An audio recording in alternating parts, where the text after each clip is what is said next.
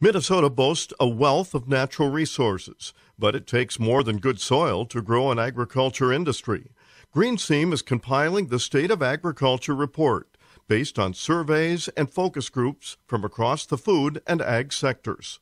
Very excited to host or to facilitate the State of Ag report each year, which is built upon a survey and focus groups to really capture time here for the entire supply chain of the food and ag industry, from the farmers through manufacturers and the professional services, to go, what's on your minds?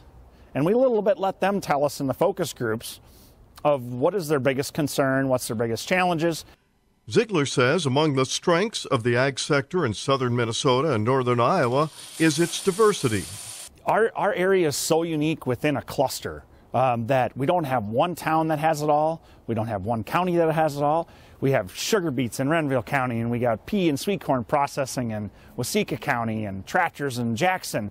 But we also have a ton of manufacturers that are in the background that you would never know, that are fabricating, parts for the next, they might be doing something from NASA to the farm.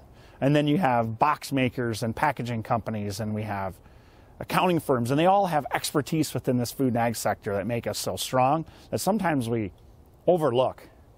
Ziegler says among the areas of opportunity that have been identified in previous surveys was the need for talent development. As a result, several institutions have added agricultural majors and ag-related training.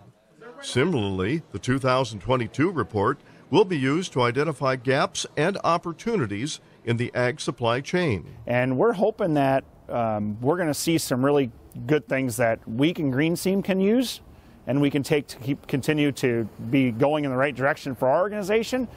But we also see these results as really important for our state legislators, for our local legislators, and for other entities, ag organizations or community organizations, to go, what is limiting our growth or what is going to help our growth?